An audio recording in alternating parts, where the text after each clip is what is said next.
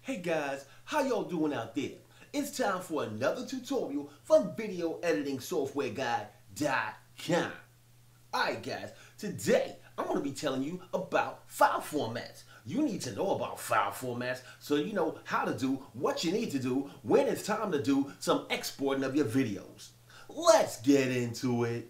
How'd you do that? Whoa. He did it. Oh boy. Holy cow. All you have to do is ask. I've had several people ask me about the best format for high quality or HD video. Now, the truth of the matter is you have to know what you're using a video for to determine what the best export format is for your particular use. Are you uploading to the web, embedding it on a website, using it for DVDs or Blu-rays? Are you using it for broadcasting? Or are you just creating a composite for later use? In order to know which frickin' file format is the best for your particular use, you have to know what each format is used for. Well, mi gente, that's what I'm here to tell you. Keep in mind, the fantastic knowledge and information which I'm about to bestow upon you can be used to determine the correct export type for any video editor. Let's get down to the basics, shall we? First of all, choose the right format in your recording device. You want to select the appropriate file format in your camcorder or DSLR for your project. If you want to upload an HD video to YouTube, you shouldn't be recording at 352 by 480 resolutions. If you're going for the film look, you shouldn't be recording at 30 frames per second. After you selected the appropriate format for your device, you can match it up with one of the several file formats in your video editing application based on your needs.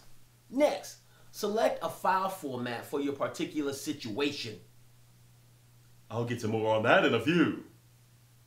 And finally, select the appropriate resolution, frames per second, and bit rate which matches as closely as possible to the option you selected in your recording device.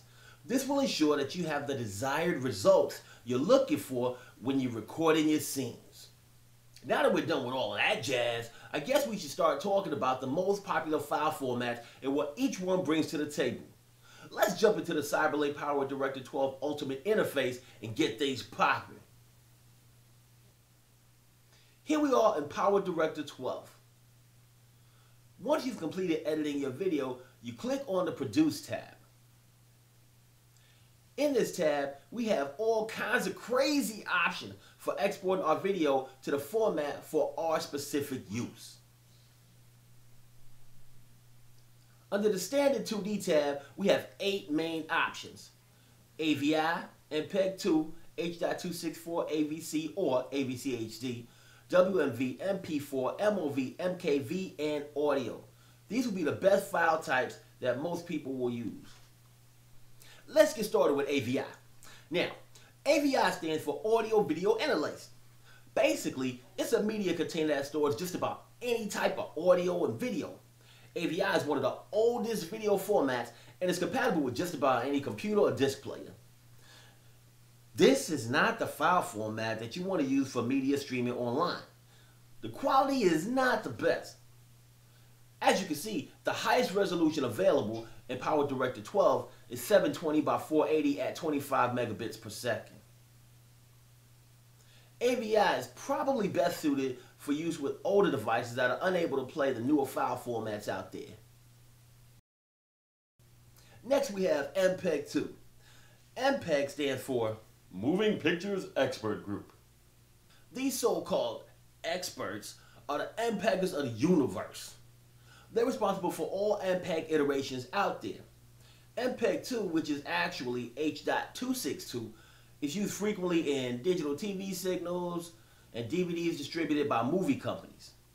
Many people, bunch of people out there, love the quality of Mpeg 2 for online streaming, but the lack of bitrate options makes for less flexibility when editing, uploading video, or embedding on websites. As you can see from the available options in PowerDirector 12, there are several settings for DVDs, and the resolution goes all the way up to 1920 by 1080 at a maximum of 25 megabytes per second.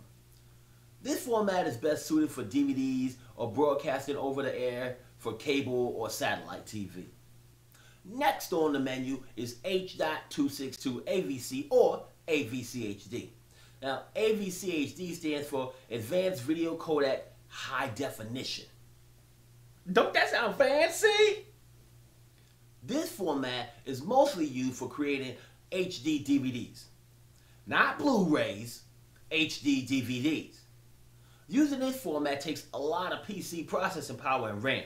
So if you're going to be editing these types of files, as many camcorders can record AVCHD files nowadays, make sure your computer is up to the task. Alright?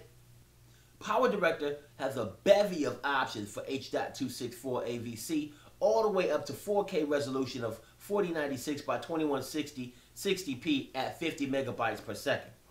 AVCHD is best for creating HD DVDs and HD files for viewing on 4K devices. Okay, let's go ahead and talk about WMV. I'm just kidding, I love me some WMV, because I do. WMV stands for Windows Media Video. If you're looking for smaller file sizes and don't give a rat's fat patootie about quality, this is the way to go. These files are used for playback on computers, office applications, and internet streaming, although today internet streaming is kind of like a rarity. WMV files can be played back in a variety of media players, which is what still makes it usable despite the lack of quality compared to the newer formats out there.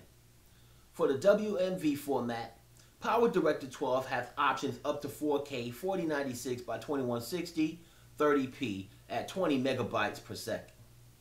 Now let's get down with my favorite format for YouTube uploads, Mpeg 4.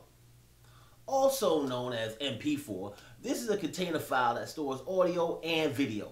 The video is actually H.264, or what you might call Mpeg 4 Part 10. I know it's all confusing and stuff, but I thought I'd hit you off with a little video education. This file type creates crispy, clear HD video at a small file size. It's used for Blu-ray discs, iPads, television broadcasts, online media streaming, and much, much more. Besides the loveness I get from the quality, another reason I use this format for uploading to YouTube is because YouTube compresses videos to Mpeg 4 for viewing on their site. Alright? Now, you might be like, so, who gives a whatever? Well, I give a whatever. Compressing video from one file format to another decreases the quality. So when I upload an Mpeg 4 file, I don't have to worry about it being compressed again by YouTube. When exporting the Mpeg 4, PowerDirector 12 Ultimate allows you to select from resolutions all the way up to 4K 4096 by 2160 30p at 50 megabytes per second. This file format also uses a lot of processing power and RAM when editing and exporting. So watch yourself now. It's time to talk about MOV. Now, MOV is a file extension that was created by Apple. It's a container that stores video, audio, and text files. MOV files are one of the most flexible file formats out there, and MOV is widely used because of the ability for it to be played on multiple devices, used in multiple editing programs, and the ability to edit MOV files without permanently changing the source footage.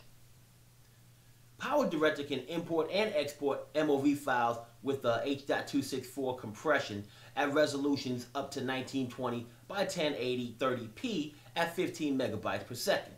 This file format is best used for editing, sharing with others to use in their projects, and playback on Apple devices. The universe is now yours with MKV. MKV, which is also known as Matroska Multimedia Container. I know that wasn't easy for me to say, but them Russians be coming up with some words. Now, MKV is a container that can hold an unlimited amount of audio, video, picture, and title tracks. It's an open source format made for universal use. It can be used for movies, broadcast television, and many other platforms. This is the most flexible file format available at this time. Now, a lot of programs or editing programs such as Cyberlink have MKV as an import and export option due to its flexibility and due to the fact that it can be used without a license. This format can be used for just about any situation as long as the device is compatible with MKV files. It has the highest resolution quality available in PowerDirector 12, topping out at 4K 4096 by 2160 60p at 50 megabytes per second. Now the render settings differ for each file format.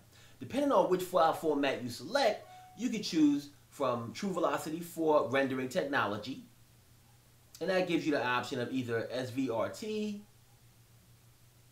or hardware video encoder. The other options you can select are Dolby Digital 5.1 audio and XV color.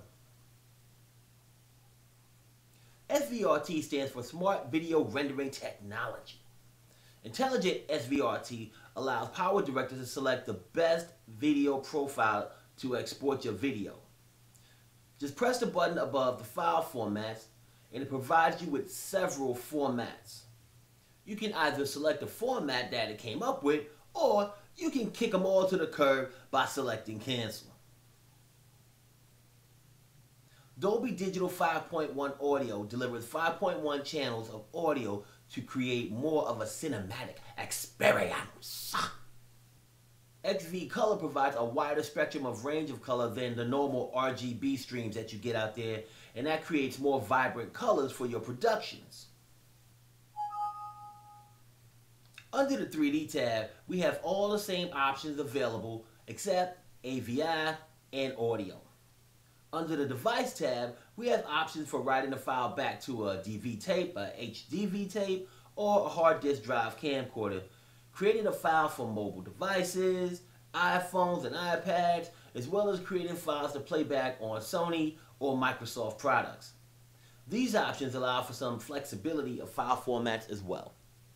Under the Online tab, you have options to create files which are directly uploaded to the online streaming site of your choice.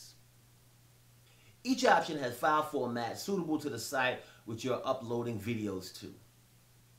Alright peeps, that's a wrap. We're done. You know the routine. The thumb, the one that's pointed in the upward direction. Click it, like it, live it, love it, hug it. Give it a hug. If you like the content that I'm bringing to you, show everybody else out there on the web you like it and hit that thumb. Comments. Leave me your comments. I'll always get back with you. And if I can't help you, I'll point you in the right direction to get you the freaking help you deserve. And don't forget to hit me up on Facebook, Twitter, and Google+, baby. You gotta hit me up on the online social networks of choice. And last, but definitely not least, don't you ever forget to subscribe.